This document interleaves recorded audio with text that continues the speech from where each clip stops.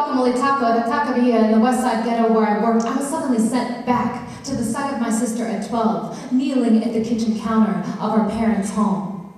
She sat scooping green slivers of avocado from out of their broken skins. Anxious and small, I would squeeze the round limes, put their juicy pulp to my tongue, put out my greedy little fingers to finely dice piles of tomatoes, onions, and peppers, hoping to be the one to mash them all together in the end. My sister and I were not trying to start a dialogue. We were not trying to be politically correct. We were not trying to bridge the gap. Looking out the restaurant's windows, I see construction workers drill away in Ogden, reminding me that white folks usually don't come here, unless they're drug users, missionaries, or doctors, soon cruising away seemingly undisturbed in their shiny cars. Some days I adopt the same looks of suspicion and surprise when I see one of these outsiders walking awkwardly around the neighborhood. I wonder what they're doing here. Glance at my own wrist and realize the hypocrisy of my question, knowing that ever since I was small, I was supposed to have a color in America, which is neither black nor white. I'm not a chameleon, although sometimes I do think that I've tried to be.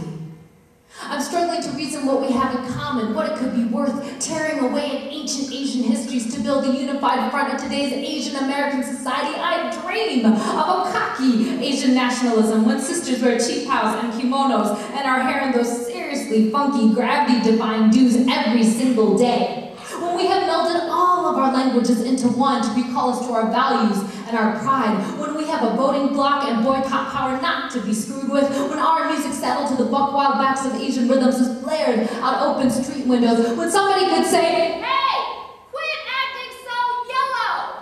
And we both understand what that could possibly mean, when we can belong to something and it can belong to us, when we are proud of our accents, knowing, yes, this is what American English sounds like too, when screaming out yellow and brown power could encompass all of the stories of war-torn refugees from Vietnam, Cambodia, Sri Lanka, of my parents who were lured here by the brain drain, of the Japanese Nisei and Issei in the American internment camps, of the Filipinos who first came to the dirty South in the mid-1700s, of the Chinese who drove the stakes into the railroads and worked alongside black sharecroppers in Mississippi, a nationalism with the weight of all of these things and more.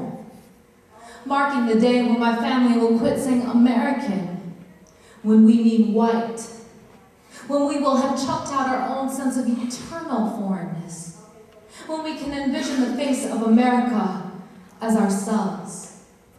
But my life has never been that clear, that pure, that unwavering. Listening to hip-hop, I press skip past the tracks as my identity is fun as ball-busting kung-fu masters or stingy Korean grocery store owners. I wonder now which of my childhood friends realize that race consciousness isn't optional for everyone. I find the same values for family amongst Latinos, the same sense of guilt shared amongst Catholics and Jews, the same sense of insignificance shared with Native Americans and Arab Americans. If anyone were to ask me what is my community, it will be a complicated answer, coming from the lips of a child of immigrants who thought to simply exist in America was to succeed.